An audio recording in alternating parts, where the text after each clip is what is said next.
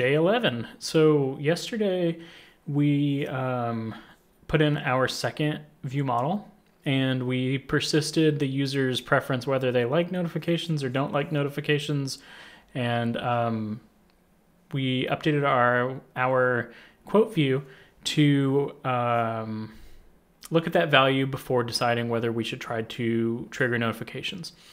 So what we're going to do today is we're actually doing pretty good on time. So we're going to take a little bit of time today to just refactor what we have and kind of clean up our code that we've written so far.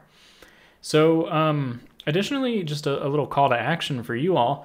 What else should this app do? We have a little bit of extra time. We're making better time than I originally expected.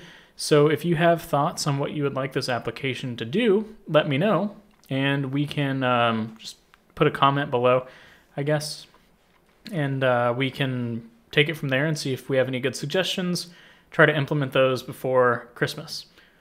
Okay, so let's just jump into refactoring. Today will be nice and light. This is our application. I've got an emulator that's in a bit of a weird state, so I'm going to restart that. So it says Mac OS. Let's make sure this selects iOS simulator. Weird, it like closed the other one and open this one. We'll let this launch really quick, and then whenever it launches, we'll start our application. Okay. Let's go ahead and click on our play button in VS Code, or you can do Flutter run from the command line. For better or worse, I made quite a lot of environment changes to my Mac earlier today, so hopefully we don't run into any technical issues, but there's, as always, a chance that we do. We'll go ahead and let this launch.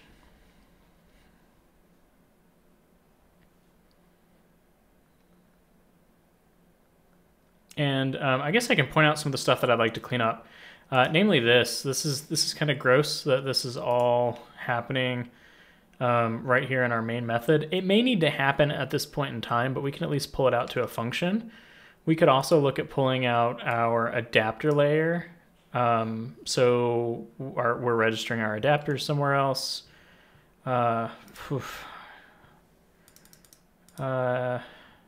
iOS 17.2 is not installed. To download and install the platform, open XCode. Okay. So maybe that's what we're going to do today. So if you run into this issue, this is because you have updated your, I guess you've updated your Mac like I have, and you need to make sure that you have the appropriate iOS versions installed for XCode. So we'll open our project in XCode. We'll do a little tour of XCode. So if you hit open existing project, find your project. So ours is called Philosopher's Stone, iOS. You want to open the workspace, so XC workspace, and then you hit open. This will pull up one of my least favorite tools, XCode. And if you can see my CPU bar up here at the top, you'll see this max out for probably the rest of the video, or at least while XCode is open.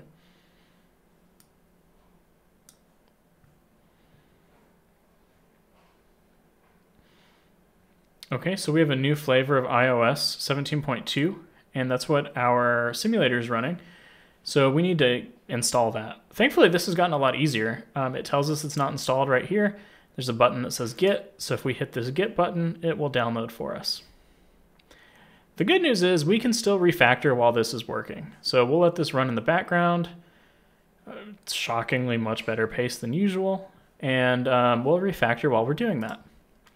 So we won't have an easy way to physically test our device, but we do still have our unit tests that we've written. Not that we have good coverage anymore, but the tests that we do have are still valuable. Okay, so let's start by taking all of this and pulling it out to a method. We can highlight it all, go to refactor, extract method, initialize notification plugin. Okay, that's much better. keeps that clean. We can also move this out of our main.dart. So one thing that I like to do is set up modules based on feature. And so we have a quotes module and a settings module because we have a quotes feature and a settings feature. We could make a case for a notifications feature. And what we can do here is now we can take this initialize notification plugin method that we just extracted, cut that, and then we can move that to a new file in our notifications folder, notifications module. So I'm just going to call this notifications manager.dart. Again, with Dart, I tend to lean towards classes. They're not required. You could just leave the function in here if you wanted, but I do tend to prefer classes. So we'll do notifications manager. I'm going to make this a static. So this will be static future void. And then we need to import all of our dependencies for this. In our case, it's just the local notifications plugin. We need to find a home for our on-did receive notifications response. So let's go back to main.dart. Let's import our new notifications manager .initialize notifications plugin. And then we need this method here. This method's kind of interesting. We're not actually doing anything with it, right? We have this on-did receive notifications response. It's not actually doing anything. If we cared about the payload that was being sent with that notification, we could look at that here and then decide what we want to do. For example, we might navigate the user to the settings view as opposed to the default view that they land on. I guess to talk a little bit more about this, the way that works is whenever you schedule a notification, you can send a payload with the notification. So this might be like the quote ID, or going back to like our Facebook or Twitter example, the URL or the UUID of the tweet. So whenever the user clicks on that notification, it calls this on-did receive notification response. We look at the payload and we say, oh, that's this tweet. So then we make sure that when the user loads their timeline, they see that tweet. For our application, we're not really doing much. So we can actually inline this or maybe null it. Yeah, we can just make it null. We don't even need it. So let's do that. Okay, this already feels a little bit cleaner. We can remove this dependency on this plugin in this file. I'm gonna adjust in my chair, sorry for the noise. Okay, and now we probably should give our material app a new title while we're cleaning things up. So we'll call this Philosopher's Stone. Okay. I'm fairly happy with this for now. We may come back and pull this stuff out to another file, but for now, I'm pretty happy with what we have. So we have our quote entry, or I'm sorry, our quote view that has the setup notification scheduling piece, right? So all of this needs to happen whenever we want to schedule notifications. So I'm going to go to our notifications manager. We're going to add another method. This one's also going to be static. So it'll be a static schedule notification. And then what I'm going to do is I'll go back to our quote view, and I will grab everything. We probably will keep the time zone initialization in this new file as well, simply because we only need this whenever we are working with notifications. So in our case, we can grab all of this and then remove that. I cut that just to clarify. And we'll say notification manager dot schedule notification. This returns a future. If we wanted to await it, we can. In our case, I don't necessarily think we need to worry about that. Oh, interesting. So if we don't await it, our try catch won't work as expected. So we can await this. And the reason why is that this will complete before, the try will complete before this finishes. So that's maybe a little bit of an oddity. So this is a future, probably void. We'll change that if we need to in just a moment. And then we can paste our cut code right here. We need to make this async so we can await. We need to initialize our Flutter local notifications plugin. Or it is initialized right here, but we need to pull this out somewhere. So we'll move this to a static on the class. We can also rename this now and make it private, which is a good move. We don't want people directly leveraging this. Static final, yep. Our code editor is giving us guidance, so we'll follow that guidance in this case, or the language server if you want to be particular. We need to import time zone. This is a bit of a weird import. It didn't seem to recognize it automatically. So I'm going to go back to our quote view, and we're going to grab the time zone.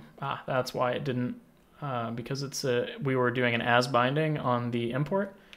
And that's why it didn't know what TZ was, because it didn't actually map to anything from an import perspective. Go back to our notifications manager, import all the time zone stuff as TZ, and then we're in a pretty good spot. We do need to return. So we'll return an empty, a void return. And remember, since this is async, we're not actually returning void, we're returning a future void. Okay, so now we've moved all of our notification management out to this notifications manager. And a good way to check this and make sure that we are not doing any more notification stuff is we can take this import, paste it over here. We see one more in quote view, but if we take a look at this, we should see that this should no longer be needed. So let's go ahead and remove it. Yep, one last piece of code left to remove. Okay, now all of our notification management has been moved out to this notifications manager, aptly named. The only exception is the prompting of whether the user wants notifications. So you could take this a step farther if you want. You could take this value, send it to schedule notification, and have schedule notification decide whether it should try to schedule it or not based off that value. I kind of like what we have here. There's definitely a case for both. Okay, so we've cleaned this up some. We have our quote view model, loading quotes, set up notification scheduling. This feels pretty good. Let's look at our problems. Let's clean up some unused imports. These are really nice and easy to clean up. So we use a code action, remove all unused imports. Don't invoke print in production code. Okay, we'll probably circle back to this one at a later date. I'm going to check on Xcode and see how this is going. Not even halfway done. Exciting. This is the fun part of doing these daily and doing them live. Added a couple more commas there just to space this out and format it a little better. Let's talk about Firebase. We're going to use a tool called Firebase. I'm going to hit go to console. You'll have to sign up if you don't have a Firebase account. So I'm going to register this under my organization, but you can register it under an individual account. This is free. There's nothing to worry about either way. I get to type in my one password and then enter password. Come on, please. Okay, perfect. Okay. So I'm going to add a new project. We're going to give it a name. It's called Philosopher's Stone.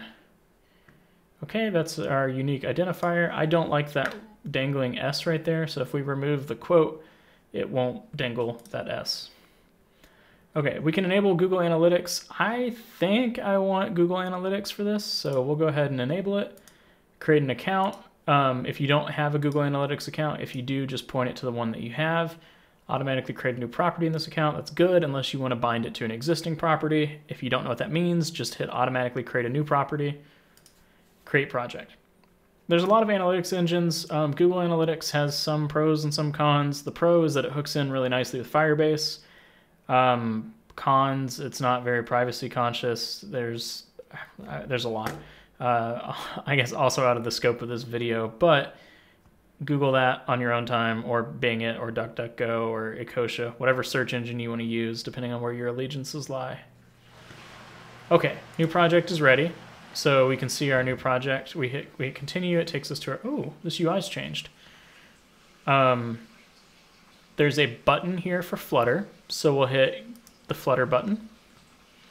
Install the Firebase CLI. Okay, so if we go here, I might have this installed, I might not. So I'm gonna hit Mac. It's gonna take me down to Mac or Linux. I'll go ahead and run this anyways. Oh, sorry, that's a separate project. This will prompt me to install. Friendly reminder, especially if you don't trust the source, you should always look at the script that you're running before you just execute arbitrary scripts from the internet on your machine. Don't use me as an example. Okay, we have Firebase tools installed. If you don't, let's try this again. If you don't have them installed, you'll get a different message. It'll prompt you to install. Just walk through the installer. It'll look something like this.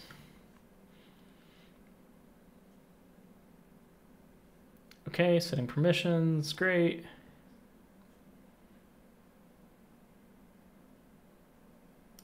Once this gets finished, we have Flutter installed. We need to run Firebase login next, so we'll do that. I'm gonna go ahead and hit next since I know that Firebase login is the next thing we need to do. Already logged in. So if you're not logged in, I've done other Firebase projects on this computer before with this user, so that's why you're seeing that I'm already logged in. But if you haven't logged in, I think it prompts you to open a URL in your browser, and then you sign in with Google, and then it connects it to your Firebase instance down here. So now that we're here, we can run dart pub global activate Flutterfire CLI. So Flutterfire was, I believe, an open source project that was not managed by the Firebase team, which, in case you don't know, Firebase is owned by Google. And I think they took it in under their wing and are now treating it as a first-party solution. Flutterfire is actually really nice. It's one of the nicer like third-party tool setups that I've seen.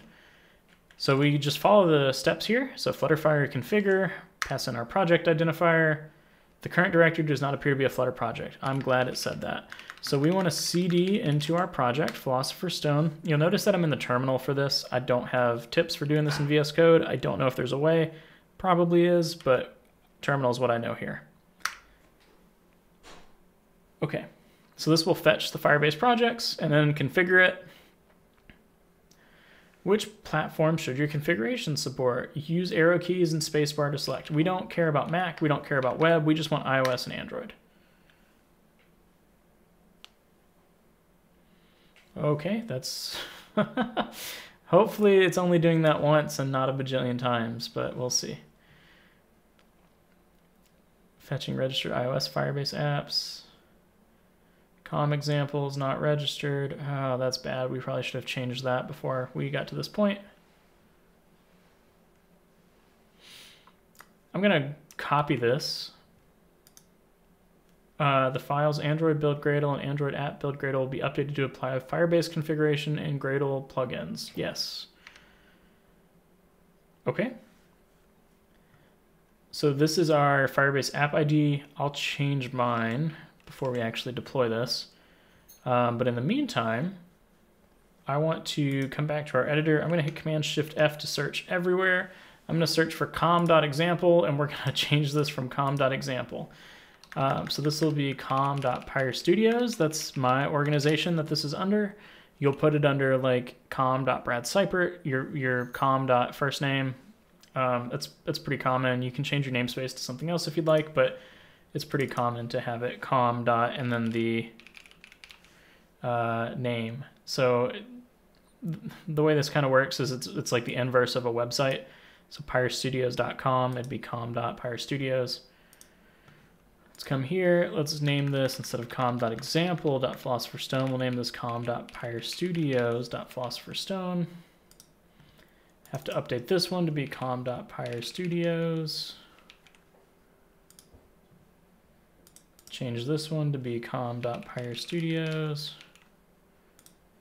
All of our bundle identifiers here will be com.pyrestudios. And the only reason I'm not doing this with like a find and replace on all of these matches is I just want to make sure this is important to get right. So I want to make sure that we are modifying the right files in the right places.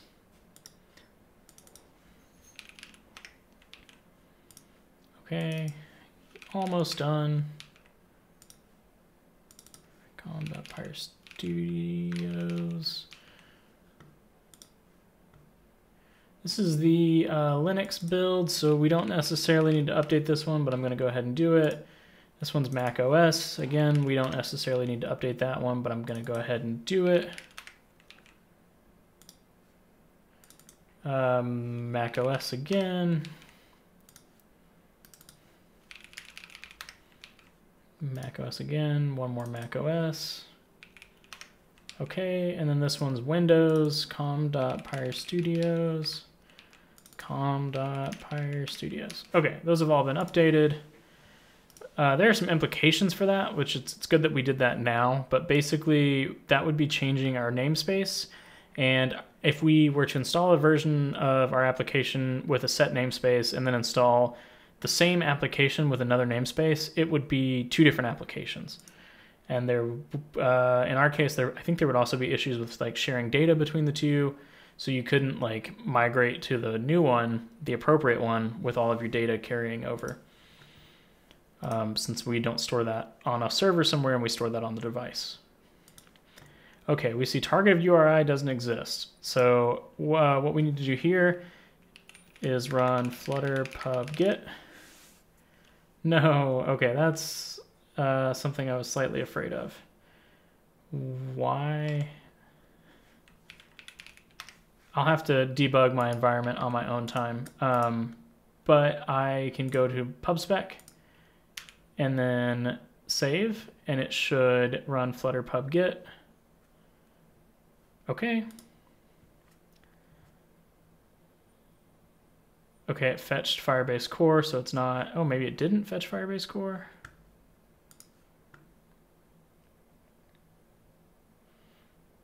The imported package Firebase core isn't a dependency of the importing package. Okay. So let's go to pubspec. We need to add Firebase core, I guess. I'm kind of shocked it didn't add that for us in our pubspec. Yeah, I'm really shocked. That's wild. Okay. Let's see Flutterfire configure from the Firebase core package. Okay. So we can take these into main.dart, add imports here. It's going to yell at us because Firebase core is not imported yet. We'll take care of that in just a second. And then we'll need to call initialize app. We'll run that really, really early. And then Firebase comes from Firebase core, so we need to go to pub.dev, Firebase core, 2.24.2. So if we come back to our pub spec, whoops, Firebase core 2.24.2.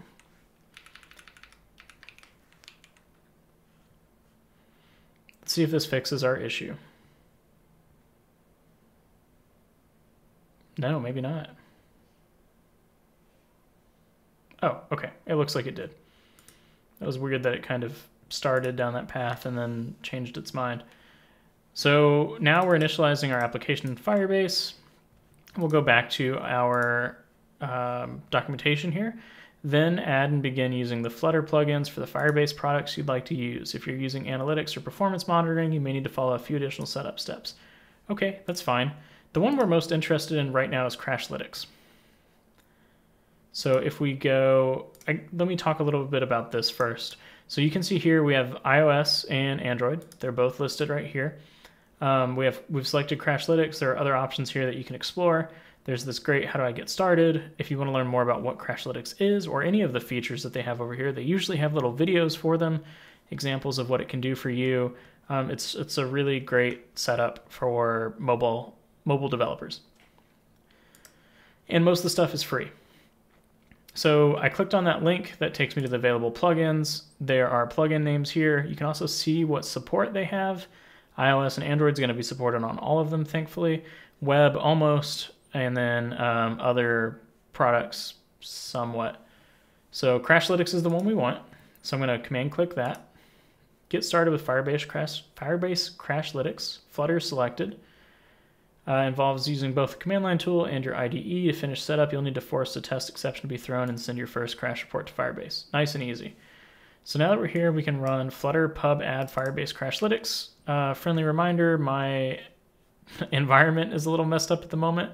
So we'll do this the alternative way, which is go to pub.dev, search the package, and then find 348 is the package version. So we'll come back to our pub spec, paste this here, and do caret 3.4.8. Okay. I'm going to open this too, just in case we need to cross-reference it. I'll click back to my tab. From the root of your project, run Flutterfire configure. That ensures your configuration's up to date, and for Android, adds the required Crashlytics Gradle plugin to your app.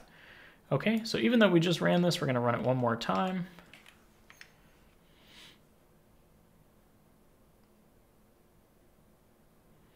Yeah, I changed shells earlier today, and I ran into a bunch of really weird issues, but the shell setup I was using previously was forcing x86 architecture, and I was trying to play around with Bun, a new JavaScript runtime, and it did not go super well. So I was it was installing the x86 version, but when it was executing, it was trying to execute as an ARM process or an ARM process. So it was getting illegal operations whenever trying, and it was a whole ordeal. So I tracked down the source of that being like a weird shell setup that I had, so I just decided to go back to original Z shell. Anyways, selecting the Firebase product, we want Philosopher's Stone. We've kind of gone through this song and dance before. We don't want Mac OS, we don't want web. We'll go ahead and let this re-register everything if necessary. Okay, I think it is going to register another app because we changed our company name in our namespace, but that's okay.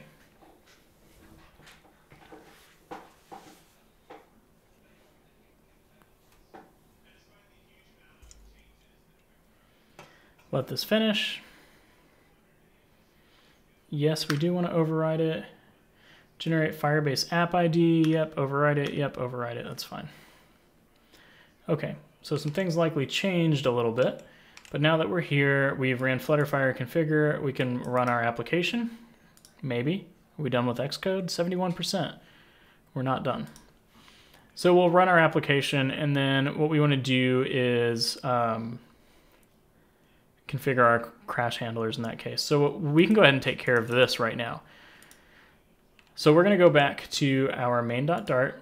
Before we can initialize Firebase, we want to call widget binding, widgets binding dot instance dot ensure, I'm sorry, it's right here, widgets flutter binding ensure initialized. So we'll take this, we'll paste this right here. And then going back, we want to set all of our fatal errors to the from the framework to Crashlytics. And we can do that after we initialize the app. We'll need to import Firebase Crashlytics.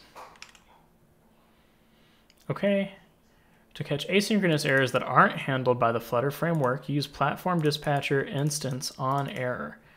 So we can add this line too.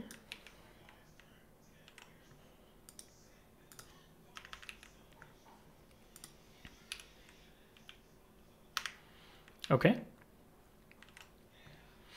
And then you can kind of see here, Firebase Crashlytics.instance.record error is how we record errors. So if we wanted to fix this issue where we have this print code in production and we wanted to log an error, we could do Firebase Crashlytics.instance.log in the next fatal or non-fatal error report, or record error, submits a Crashlytics report of a caught error, record Flutter error, fatal Flutter error, lots of options. So in our case, we could just log this, and it might be helpful to know that if this throws an error later, like if the app crashes or something similar, there's a fatal exception, we will know whether this triggered. Another thing you might want to look at is like an actual log aggregator or a tool like Sentry. Sentry it's a logging platform. So Sentry.io. There's other tools like Rollbar and honestly, not sure. I basically just use Sentry. So Sentry has support for Flutter, which is really nice. Dart, Flutter. You can try Sentry for free. Here's basically all you would need to do to set it up. And then you have to get a DSN and key from your account. It's very easy to do. And it gives you like actual, like really good logging and crash reporting. So I guess it's kind of an alternative to Crashlytics. The point that I'm getting at though is that pick a tool and make sure it meets your needs, and then make sure you are leveraging that tool to the fullest capabilities. That makes sense to be used. Okay, so log takes in a message. So we'll say we were unable to schedule notifications because an exception occurred.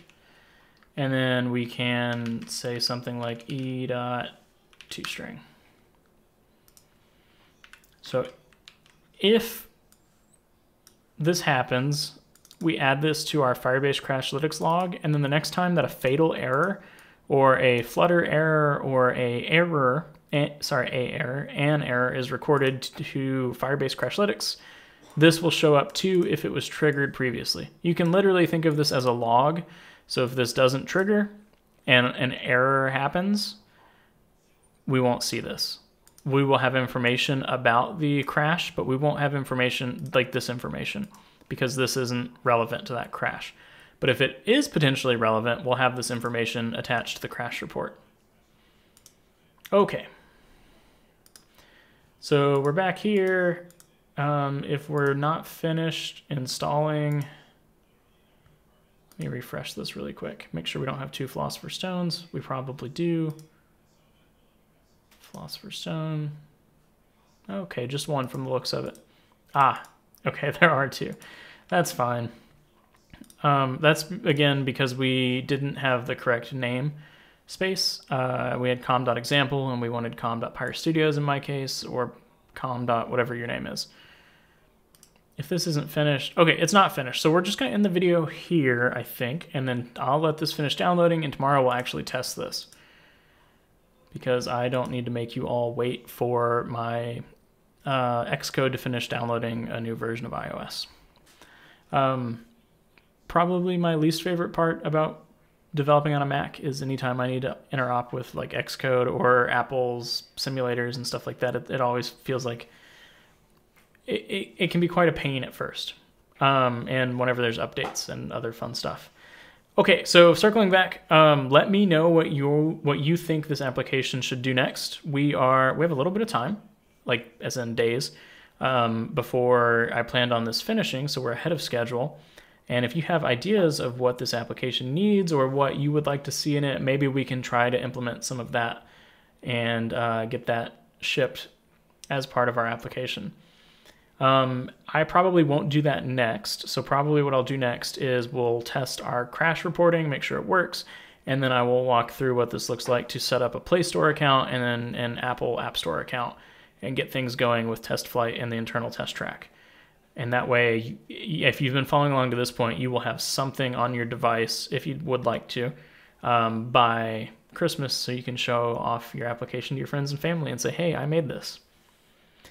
Oh, now it's finishing. And the video is being very slow because of it.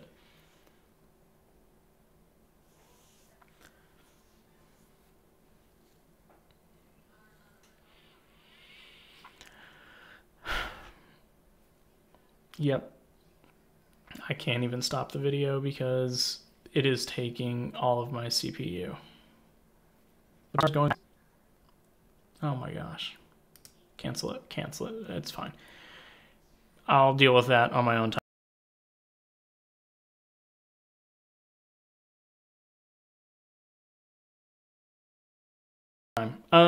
Don't forget to subscribe to the channel so you can get notified of new video updates. I think you have to ring the bell, is what they say. Click the bell to make sure that you don't miss any of those. And then thanks for sticking with me so far, and enjoy your Tuesday. Hope you're happy with how this is turning out, because I am. I certainly am.